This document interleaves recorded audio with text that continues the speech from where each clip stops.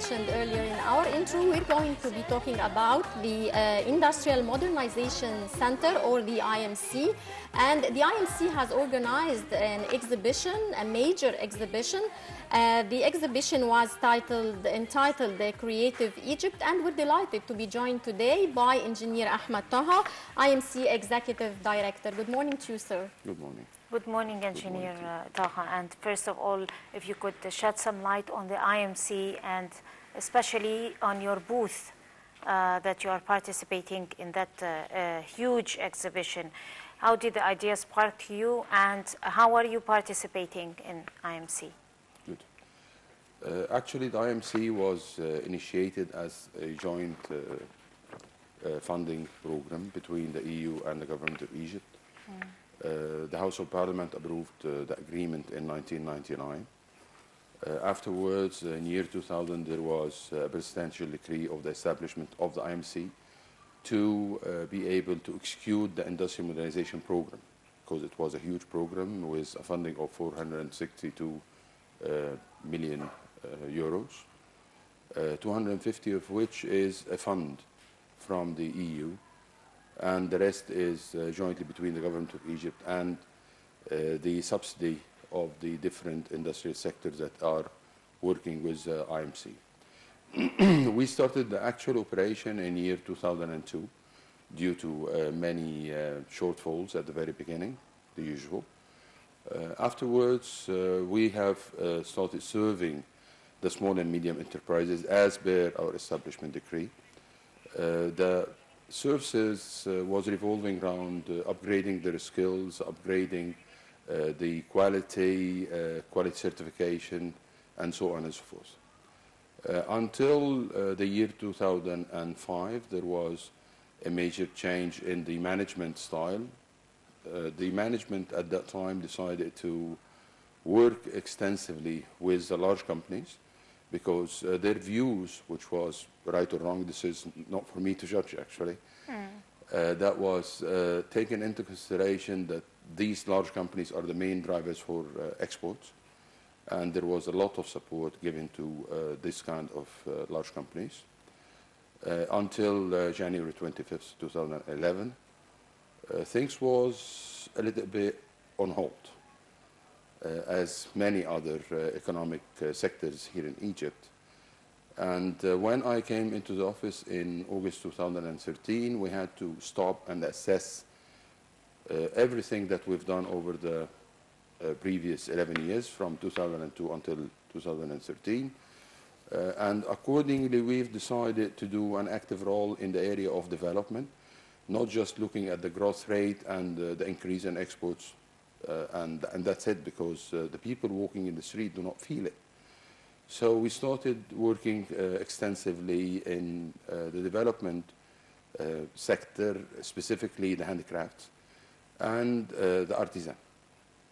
Accordingly, we have done a map. There was a lot of effort done before that to map villages and cities and craftsmen. We have identified 61 different clusters, whether they are ethnic or handicrafts or industrial clusters. In the fair that we are talking about today, we have managed to have 41 of these clusters displaying in our. The main objective of identifying them is looking into the economic cycle. At the end of the day, if I am a craftsman and I earn some money, accordingly I'll be able to buy goods for my family and for my kids, and so on and so forth. We have targeted 41 clusters in the exhibition, presenting 17 different governorates, and direct and indirect beneficiaries. Out of it was almost 7,000 families. So it was a huge effort, I believe. It took us almost a year to organize, to think about it, to identify which products to work on, the redesigning and the quality of the handicraft products, and 6 continuous months to plan and to do actual work on ground, until we've seen, in my views, and I believe most of the people who visited us, that exceeded almost 25,000, 30,000 visitors over 4 days, have seen something amazing. And the good thing about our team in the IMC, that they do walk their dreams. So we had a very nice dream, ended with a fantastic result, alhamdulillah. Right, sir. These traditional crafts, I think they are very old types of crafts. How do you choose the designs? Who is responsible for choosing the participants? Who are the participants of this exhibition? Actually, we have a very well trained and developed team. This team is capable of identifying, first of all, or mapping the clusters, followed by the identification of different products, assessing these kind of products, identify what needs to be done in areas related to design, in areas related to quality, even training, because some of these participants in the fair or in the clusters in general do not know how to price their products. So we had to work very extensively with them in the area of costing and pricing and calculating the raw material and even the time spent in the production of these products. They had to calculate it and transform it into minutes and hours. Accordingly, we can have a final cost, and then they would put their profit margin into it. Because sometimes the items were either underpriced or overpriced, not the correct pricing. Accordingly, they had never been sold. But fortunately, in this exhibition, I was dreaming of selling something between 200 to 300,000 Egyptian pounds during the 3 or 4 days of the exhibition. Alhamdulillah, we sold something like 1.5 million direct sales, cash. And they have contracts of 4.4 million Egyptian pounds during the 4 days fair. Right, sir. But I would like to know, how do you export these products? Do you have a plan to export these products? Well, as I said earlier, we had a dream to participate into this fair. Accordingly, we are currently assessing the participation of other international fairs. For example, there is a huge fair known as Berlin Bazaar. The executive director of this bazaar came at her own cost to visit us in the fair, in the exhibition, Creative Egypt, and started even selecting the items that we need to display in the bazaar in November 2015, inshallah. And she was amazed by the level of products, the variety of the products, because we had something like 26 different line of products. Between pottery to glass to wood, everything, alhamdulillah, was under one roof for a change, to the extent that some of the buyers and visitors to the exhibition were asking, are you planning to have a continuous outlet? Do you have a plan to outreach for different areas? Because 4 days were not enough, to the extent that some of shelves were empty on the second day, because no one believed that they will be able to sell that amount of products. But alhamdulillah, they did. Right. To our knowledge that Prime Minister Ibrahim Mahlab was keen on visiting and inspecting the fair, and he delivered a message to you people, you and other people who were participating. If you can elaborate on that. And he focused on the importance of that particular type of art and profession, the crafts. So if you could elaborate on that and shed some light on the message that was delivered by the Prime Minister to you people, to be able to, let's say, extend or expand the path for you to be able to be more creative in the near future, up in November, when you hold the other Actually, as I said, the exhibition was between the 5th and 8th of February. This month. Over the 4 days, His Excellency Minister Munir visited us 3 times.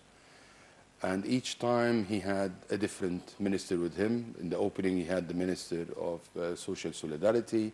Saturday, he had the Minister of Finance. And finally, he got us His Excellency the Prime Minister, Engineer Ibrahim Mahlab, who was amazed by the level of the products. And he said a very clear comment at the very beginning: I would have regretted if I never came today. In my views, this is a very strong message that we've done our role. And the people who were displaying their products were very proud and very happy to see that the highest level in the government is really valuing them and really appreciates the effort they have been doing over the years. Knowing that, he gave us clear instructions, which he gave me personally before during his visit to something similar to in Sohag on 4th of December 2014. First of all, he encouraged us to participate in different international fairs. So hopefully we'll be participating in Maison Objet in Paris in September, the Bazaar in November, inshallah, in Berlin. And meanwhile, he started to encourage us to open outlets. Right. We are currently registering the name of Creative Egypt Masr al-Ibda'a to be our brand for these kind of products. So any outlet will have that brand, that logo displayed in front of it. We are talking now with a major mall chain located in Cairo to have a small outlet just to display not only B2B but B2C as well, followed by a mega store that will be given to the IMC through a contract with the Ministry of Investment, inshallah, very soon. So we can display not only small items of the handicrafts, but we can even display silk carpets made in Sa'id Abu Shara and wood and furniture manufactured in Dumyatta, as well as marble and granite done in El-Dresa near Alexandria and Shaq al-Taban near Helwan. Right, sir. We understand also that Prime Minister Ibrahim Mahlab, as you just said, sir, he will give the IMC a mega store or one of the big department stores, the downtown branch, to exhibit all its products. How do you see this decision as encouraging to the participants of the exhibition? If you would allow me, I would say the participants are flying above the sky. They have never, ever imagined that this exhibition, 4 days exhibition, will have such a huge impact. But fortunately, alhamdulillah, it was amazing impact. Right. And I have to thank our supporters as well, the Chamber of Woodworking and Furniture and the Export Council, plus the main organizers of the exhibition in all. They supported us. They even gave us a space that we needed at a subsidized rate as much as they can. And I have always also to thank the designer of the booth, because he gave us an excellent theme of the Nubian village all over this 1,600 meters. And one of the things I'm actually proud of, that we had 11 young entrepreneurs displaying within our area as well. And these young entrepreneurs are working in different items, different products. And fortunately, they had lots of orders, as well as the other displays and other buyers. Right, if you could excuse me, there is now some footage of the exhibition, the fair, and the setting that you were talking about, the decoration, the interior design. Actually, this is the area of the pottery and glass, because we had the whole theme of zoning. So the first zone was focusing on pottery and the glass. The second zone was on textile and carpets. And the final zone was focusing on newcomers like Halaib, Shalatin, Siwa. They were displaying along with the others. And what makes me proud, actually, they had excellent sales as well. Because they were a bit worried that they will not benefit out of it. Right. These products are very attractive to not only Egyptians, but also foreigners, maybe foreigners even living in Egypt. So would you tell me, sir, how do you promote this among foreigners living in Egypt? This is why I actually started by thanking again the Chamber of Woodworking and Furniture, as well as the Export Council, because they have invited 300 international buyers coming from 42 different countries. Right. Some of these buyers had to extend their stay even beyond the duration of the exhibition, to be able to visit different workshops and different clusters. And the news that I received actually earlier today, that they already benefited out of it. There is some contracts being discussed now between a Russian buyer and the workshops in Damietta for the furniture. Right, we've all seen China lead the whole world, is taking the lead now economically out of sometimes handicrafts and you know, the small and medium enterprises and that kind of industries that never crossed the mind of anyone all over the world. Now they're, I mean, leading the world economically. So do you see any potentials in taking the lead in that particular profession, which is the handicraft, to be able to upgrade the Egyptian economy in the coming 3 years? I mean, what role would you be playing, you people, to be able to share economically in the economic scene? First of all, we have to look into bringing the awareness of the world that we have these kind of products. This is going to be done through multiple steps, one of which is the exhibition that we've just done. The second 2 steps will be international exhibitions in Europe and different other parts of the world. This is our first part of the formula. The second part is a proposal that we've done to the Prime Minister, that the giveaways that will be given during the economic conference, why instead of giving a USP that's made on China or something Chinese, give them of some of these products. To remember that this is Egypt. We have very talented craftsmen and women that they are capable of delivering excellent quality products for people attending the economic conference to take home. Plus, we have asked him as well, and he's currently with his team and in the government studying the option to have a small exhibition along the side of the economic forum. Even 200, 300, 400 meters would do, because we don't want to limit the giveaways to something like 7, 8, 9 items. We want to expand the whole cycle to be able to give the chance for the people attending to buy even these small items, because if we have the exhibition along the side of the fair, the conference, we have to be very selective in the size of the items and as well as the weight of the items, just to avoid giving the people a hard time on taking these items back to their homes. Right, sir. Referring to what you've just said, when will we see Egypt depending primarily on its own production and not importing very simple things like we've seen Fanous Ramadan being imported? When will Egypt, as you as the IMC director, when will we see Egypt depending primarily on its own production and manufacturing? If you would ask me this question on the 4th of February, I would be a bit hesitant to give you a clear-cut answer. But now I can give you a clearer answer, to be exact.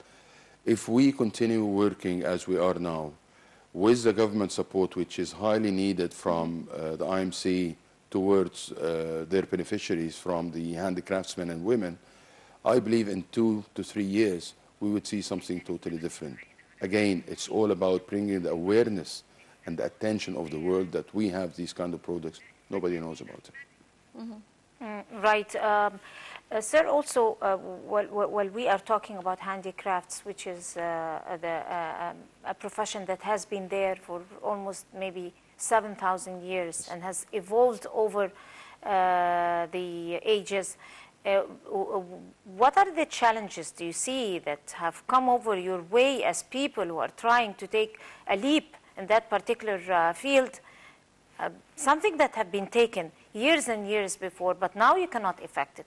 What are the challenges that are meeting you and you would like to overcome it? The challenges that we need to overcome is basically financing them, because they need some working capital to work onto it. to buy raw material. We're talking about amateurs? I mean, people who are We not are professionals? talking about individuals. Individuals? These individuals need And to they're have... showcasing their products? They are showcasing these products, whether in the bazaars in the touristic areas, which is having very difficult time nowadays since January 2011. But at the end of the day, they need this kind of financing after they have seen that there is potential and there is orders, because some of them got orders for 200 and 250,000 Egyptian pounds. But they cannot satisfy these orders because they do not have enough money to buy the... Actually, these the are some of the capital. products that were presented at the fair. Right. Yeah, this is a ceramics. Actually, it's done in Masr al-Adima. These are and pyramids? at the back is the pottery done in Tunis village in Fayoum. And the one to the right, this one, the brownish one, is from El Wadi Grid, the new valley. Again, it's pottery, but the good thing about these products that it is uniquely linked to the government rate it's made at. And the people is already giving these trades and these professions to other youngsters. They're exhibiting their culture and the product. Indeed, but indeed. each product is representing this is His Excellency Minister Munir Fakhri Abdul also inspecting the fair. But each product is exhibiting, is representing, representing the culture of the government. Of the area. Of the area. Yes, indeed. That's excellent. And we have to take into consideration as well that the ethnic flavor of these products, the history behind the product, because we have agreed in the IMC and we've agreed with our exhibitors that we are not exhibiting a product. We are exhibiting a story behind the product. So each of these products got a little label telling the story of this. So where are was we it reviving initiated? our old products, our old traditions through these products? Are we reviving the old mashrabiyya? Yes, we are. And Yes, we are. right. Yes, we are. Right. So how do you see the importance of the upcoming economic summit for exhibiting these products and for the work of the IMC in general? It is a straight link to what I was saying a minute ago, bringing the awareness of people participating in the economic forum, that there is some kind of excellent craftsmen and women in Egypt, that they are capable of producing these items. And these items, the beauty of it, it's not only for decoration. You can actually use it for lighting, like lamps and side table lamps. You can use it for food on the pottery. For the pottery, you can actually use it for presenting food or just for decoration, putting some fruits into it.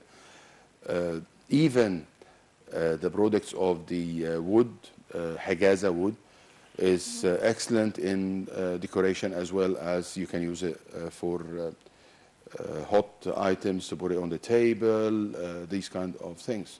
So it's not only about history, it's not only about products that is used for decoration. It's the whole lot, from home utilization all the way up to decoration. So we're looking forward not to see these products being manufactured by other countries and imported by Egypt. This is why we are currently registering manufacturing everything of our own tradition, the Egyptian crafts, the old Egyptian crafts. This is why we are currently registering our trademark or our branding, which is Creative Egypt Masr al-Ibda'a, both in Arabic and English. A lawyer is registering it on behalf of the IMC currently. And this logo will be stamped and will be highly protected by the IMC and the government to make sure that nobody is replicating it under any condition. Yeah. Are you underway of making some studies while you try to get in competition in the market with the Chinese products, and you could find the defects of your competitors, like, I mean, the Chinese ones, like the quality, which has been a real defect in the Chinese products, and we can and everybody knows that. It's well known that most of the Chinese products are made of the leftover garbage, I mean recycled garbage items, and then it's remade again into toys and could be hazardous to health. Other household utilities also are made of the recycled elements. So the thing that might distinguish you from the Chinese products is that you have quality. Yes. And you're making it from organic, from where we see from the footage now that you're using organic substance. Indeed. The pottery, I mean the household utilities, and the glass and everything. Yes. What distinguishes the Egyptian products is the quality. This is what we sell. Right, but in addition to what Dina is saying, we have a very high profit margin, I think, in Egypt. That's why people go to the Chinese products.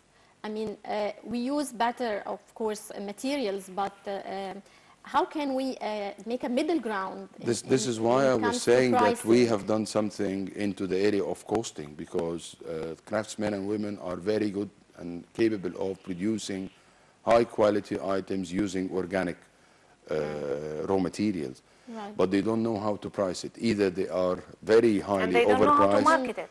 Marketing, we are taking care of it. We have taught them how to price it as well, to be competitive. Because at the end of the day, if you compare apple to apple, you have to be having the same ground. You have to make sure that everything is being priced to the best and to a price that is attractive to the buyers, so I can go ahead and buy it.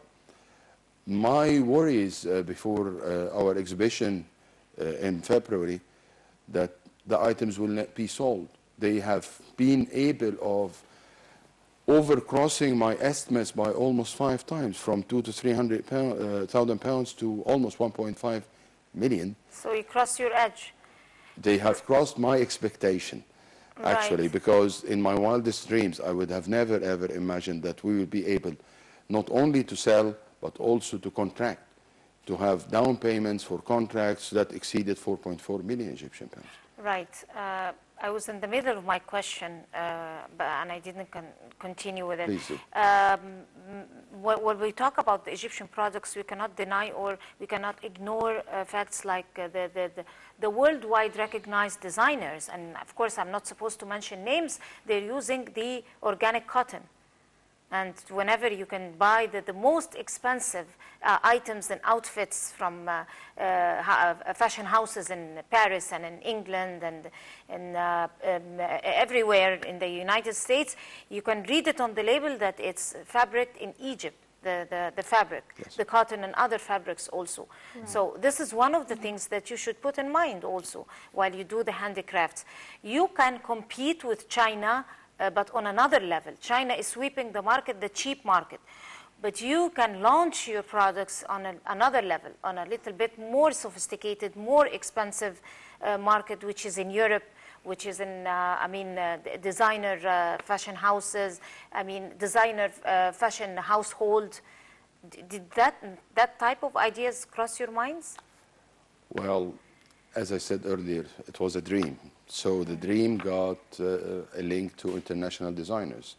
It had a link to international stylists, because as we've seen in the footage, that even the selection of the items to be put on that salt pot displayed, whether it's ceramic or different pottery items, it was done by international stylists who came all the way to Egypt just to put the items on the shelves, to put the item on this salt box, and so on and so forth. Having said that, we have always to take into consideration the say that we are not selling a product, we are selling the story behind the product. Knowing that we are selling the story behind the product, we are selling high quality products. Part of this high quality and the story is the organic item or the organic ingredients into the products that we are selling. Why I am trying as much as possible to protect and to register our Creative Egypt brand, to avoid what happened to a similar brand that have costed us as Egypt a whole load of money, Egyptian cotton.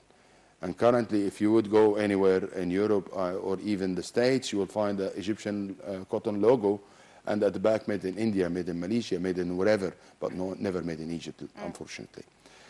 Or not made in Egypt. That's one of the things that you should put under study. This is the strategy we're working on: protection, quality, selling a story, as well as opening new markets. And it's the most expensive. It is, because at the end of the day, if we do not do that, we will end up with competition, people taking our products and doing something similar to it, but with much lower quality. Taking into consideration the Chinese products, with all due respect to them, I've been to China, I've seen their modus operandi over there, amazing one. Targeting the class of C and D of the consumers. But our products are targeting A, B, C, and D, because AP would use it into the decoration, which is the pulling and the pushing strategy we're working on. Pulling a strategy from the AP segment and pushing a strategy from the C and D segments of the market. I think we're going to go to a short break right now, and we will continue, of course, with this very interesting item or segment. So please stay with us, and we'll be right back. Breakfast show, and we resume our discussion on the exhibition organized by the IMC on the Egypt creative work, and we have over the phone Dr. Yomna Al-Hamai, professor of political economy. Thank you for joining us. Good morning, Dr. Hamai. Good morning. How are you? And good morning to Engineer Ahmad. Good morning, Doctor. Good day to you, Dr. Hamai. And our first question to you is that how do you see the role that is played by the IMC in developing the economic environment and effecting a real change in the economic roadmap that Egyptians are planning to achieve? Yes, actually the role is vitally important, and I believe that Engineer Ahmed is doing quite well for the last period, specifically to enhance the competitiveness of our industries. It needs a lot of work for this matter, because as you see, if you revise our structure of experts, you can see that we are still concentrating on raw materials instead of having competitiveness of manufactured products. What I am seeing about the role of IMC that have taken, by Engineer Ahmed lately, that he's starting as within the strategy of Ministry of Industry and Trade to enhance the competitiveness of some industries that may have a comparative advantage, like furniture, and taking account sectorally and geographically of some of these industries to enhance its competitiveness. So this role is quite important. I hope that this could be translated into a better competitiveness and more capacity to penetrate international market, as well as supporting the local market. But what I would like very much from Engineer Ahmed to strengthen on for the coming period is that we are now working towards attracting foreign direct investments, and all our institutions and ministries are trying to support to how extent Egypt can offer opportunities of investment with comparative advantage. So I hope that we can enhance this work relating to enhancing competitiveness of our industries, like ready-made clothes. We have a lot to be done for this. We have footwear and all leather products and food industries. All these industries, we have feeding industries to be introduced and to enhance its competitiveness.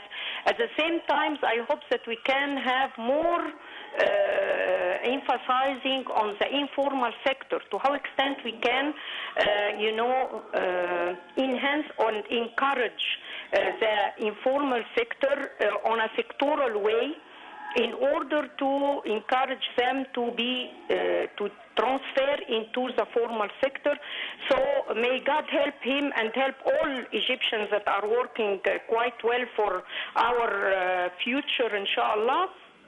Hopefully that this could gain importance, and attracting small industries and small entrepreneurs, because I know that within the Ministry of Trade and Industry there are several units that should coordinate with Engineer Ahmed in order to enhance the competitiveness of our industries. There are a lot of markets that could be penetrated, like African market, Arab markets, and I believe that taking into consideration the potentialities of export for Egypt is giving a lot of opportunities for our industries.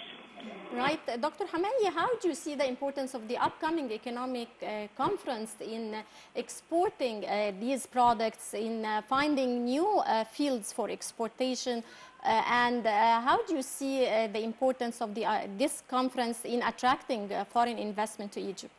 Actually, these industries may have, very good potentialities for profitability, which means that if we take an example like ready-made clothes, there is still some industries that could be feeding industries, and there is still some industries that could be enhanced if we take into consideration how to enhance, the competitiveness regarding upgrading technology, the transfer of technology.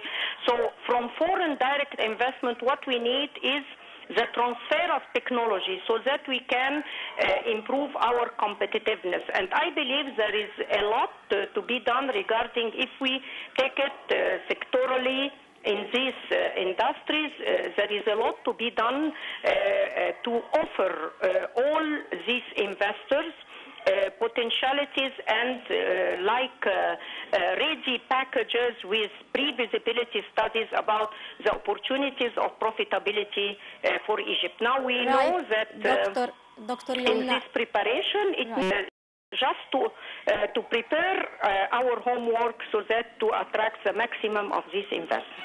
Right, Dr. Yomna Al-Hamai, Professor of Political Economy, many thanks for your input.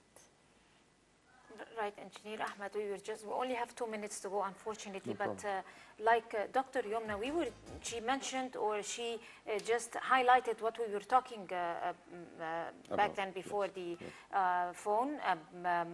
We were talking about supporting the local market and encouraging the foreign direct investment, and also encouraging the ready-made clothes and the fast food market, and all these spheres that if you sit down and think about it, you will have your hands full for 10 years to come. If you will allow me, what we have been talking for most of the show was in areas related to the exhibition and the handicrafts and so on and so forth.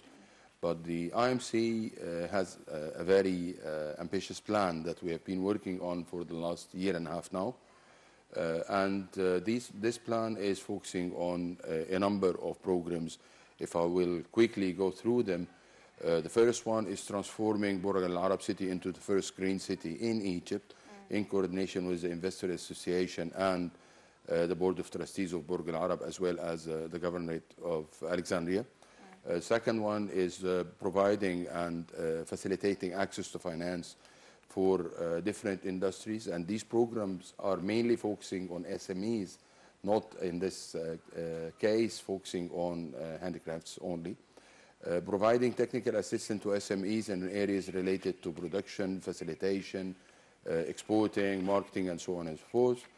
A fourth program related to the area of cost optimization through looking at different items and different inputs of different costs of the products, just to work on to minimizing that. And most importantly is the value chain program, where we study the different chain of a different product, specifically in 4 main sectors: plastic, ready-made garments, leather, and engineering exclusively in the white goods, identifying what are the components going into it. So we identify the feeding industry, identify which items are being imported from all over the world, not manufactured here in Egypt, equals getting investment opportunities to establish and to start investing into these feeding industries. So this is all the IMC with a main focus now for the development, including the handicrafts and the small craftsmen and women. Right, Engineer Ahmed Taha, the IMC Executive Director, would like to thank you very much and wish you all the best of luck in your endeavors. Pleasure. Thank you very much. Thank you, sir, for coming. Thank you. And with this, we come to the end of our breakfast show for today. Thank you, Dina, for being with me today. And tomorrow, another day, another crew, and a new episode.